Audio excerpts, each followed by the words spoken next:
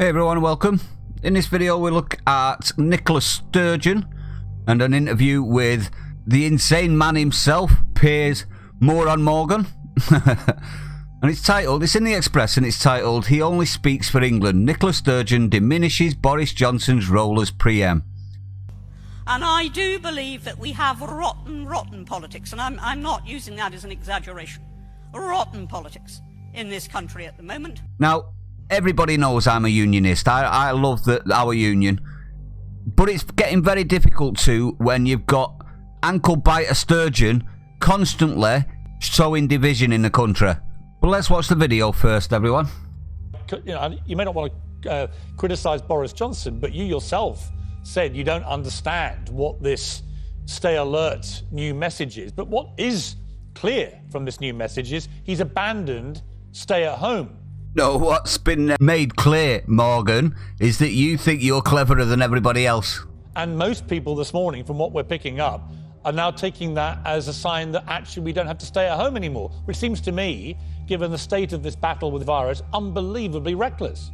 It's amazing to have an amazing mind like Piers' protecting us, isn't it? Look, he's taking decisions that he thinks are right for England. He's the Prime Minister of the UK, so when he talks about things like border control, he's talking for the UK. But in terms of easing the lockdown restrictions or changing the message, that is for England, and I have a responsibility to judge things. You said you don't understand it. I mean, if you, First Minister of Scotland, doesn't understand the new slogan of the UK government, that's pretty serious, isn't it? Now, as you could tell from that, everyone, Piers was obviously trying to get Sturgeon to say something she was going to later regret. She did quite well with that in regards to that. In regards to what she was saying, though, it's all about Scotland, Scotland, Scotland. We don't care that we're in the United Kingdom. Well, I'm sorry, but your people do. But we'll read through it and let me know what you think. Nicola Sturgeon diminishes Boris Johnson's role as Prime Minister of the UK as he highlighted on ITV's Good Morning Britain that on Lurgy he only speaks for England. Now, this woman says, and has done numerous times, says she thinks of Scotland, but now all of a sudden it's not acceptable for Boris to think of England. Totally untrue, by the way. Boris is a unionist. Otherwise, he would have cut them loose a long time ago with the way she keeps jumping the gun, thinking that her role is more important than the role of the Prime Minister of the entire nation, the entire country. But let's carry on anyway. Speaking on ITV, the Scottish First Minister claimed Boris Johnson only speaks for England when it comes to Lurgy rules updates. Appearing in front of a banner reading "Stay at Home," Nicola Ankle-biter Sturgeon claimed she parted from the Prime Minister's latest Lurgy advice to the nation on Sunday, as Scotland is still behind in its fight against Lurgy. So she's effectively saying the country's elected leader is insignificant compared to me.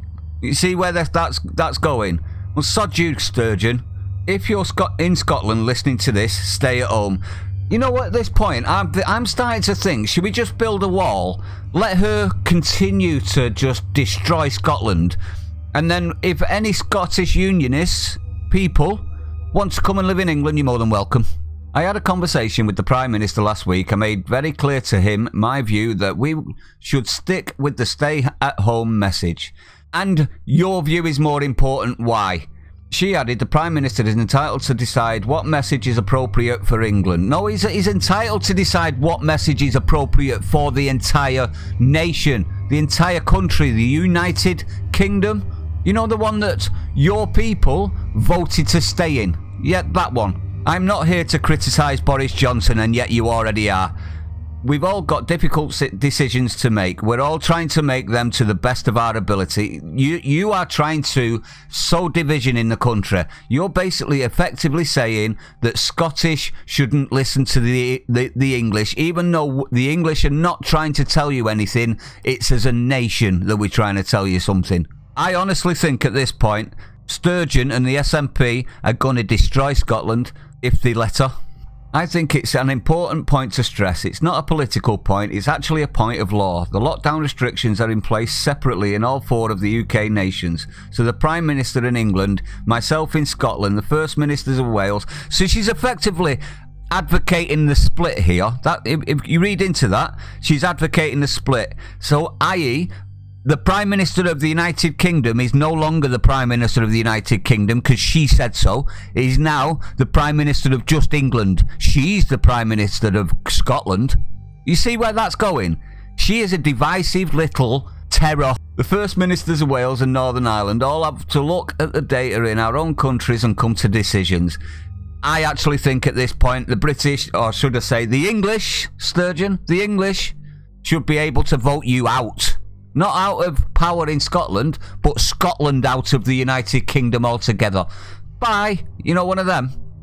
Confronted by Piers Morgan. I'm only joking, by the way. I have a lot of Scottish friends and I am very, very loyal to them. They're all unionists and they all hate this little ankle-biting, wee cranky, wee nipper. Confronted by Piers Morgan on the fact that the Prime Minister was talking to the whole nation on Sunday night when he changed the stay-at-home slogan to Stay Alert, the Scottish Minister said, if you live in Scotland, you should listen to what I'm saying. In England, it is the Prime Minister, she added. How dare she?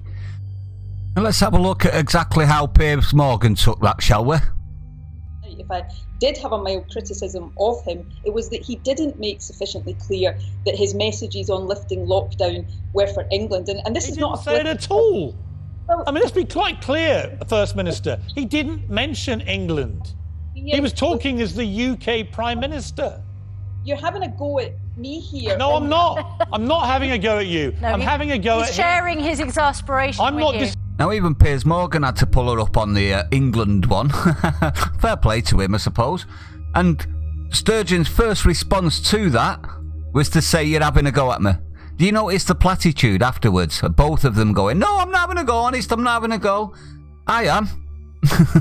She's basically trying to subsede all of the power away from the United Kingdom and just place it all on herself in Scotland. Are you listening, Scotland? Because if she gets her way, just as an example, she won't, but if she got her way and you did become completely separate, you've got no oil prices at the moment, it's all tanking, it's through the floor. She wants to lock you up forever, apparently, which is going to crash any economy you've got up there, make you all out of work. You not see where she's going with this? It's not going to work. We should be working as a nation, not as individuals bickering, and that's what this is. This is the Scottish SNP bickering because they don't like the fact that they've not got complete control over Scotland, and that's what it's all about, control over Scotland. Wales and Northern Ireland also disregarded the Prime Minister's attempt to ease lockdown rules in the country and both stuck to the stay-at-home message ahead of Boris Johnson's address. You better hope he isn't right then, aren't you? Because otherwise, your people are going to turn on you for keeping them locked down, and all of the self-employed have gone out of work and all the pubs have gone out of business and all the shops have gone out of business. Ministers in Northern Ireland aim to push their plan for exiting lockdown on Tuesday. First Minister Arlene Foster said she refused to be drawn on newspaper reports that a 5-point schedule has been drawn up, but said restrictions on outdoor activities would be eased before indoor ones. I can understand that, that's fair enough, is it not? The DUP leader told the BBC's Good Morning Ulster programme that the position around when to reopen schools has not yet been decided, but suggested it could be in late August or early September. The chairman of the British Medical Association, BMA, said that he does not know on what basis the government has made the decision to loosen lockdown rules and change the message from stay at home to stay alert. Well, it's got nothing to do with you, really, has it? It's the government that controls what message goes out to the people, not the Medical Association. Your job is to advise the government. Is it not?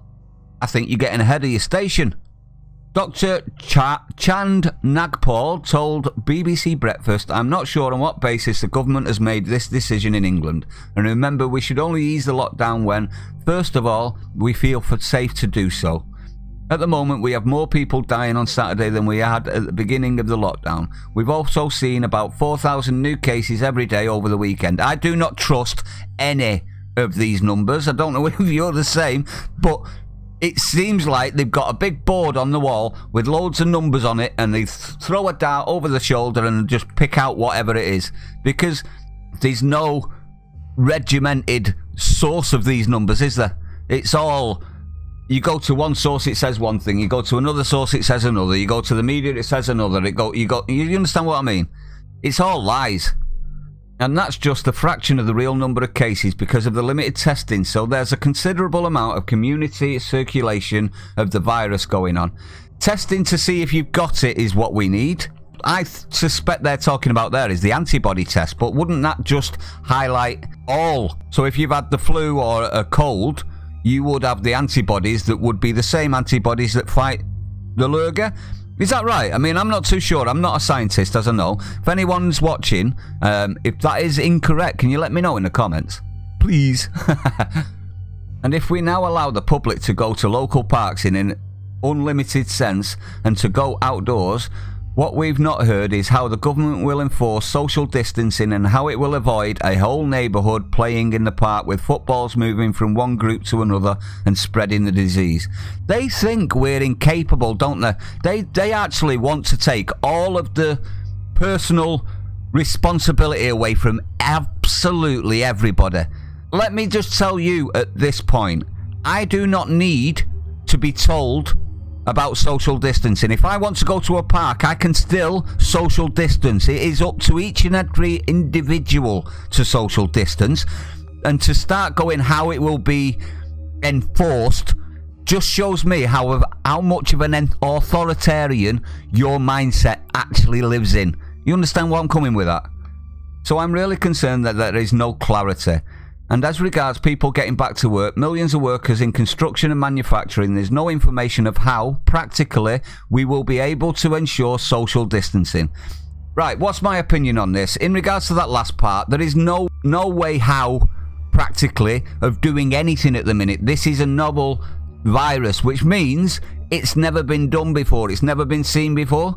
So everybody is going to have to trial and error it. Are they not? This is just more scaremongering at the end. But in regards to Sturgeon, I honestly believe she's going to keep going and keep going and keep undermining and keep undermining and keep thinking she's more important to the Scottish people. And let me tell you, at this point, if you're Scottish and you've not seen this woman for what she truly is, i.e. a EU shill, you never will, in my opinion.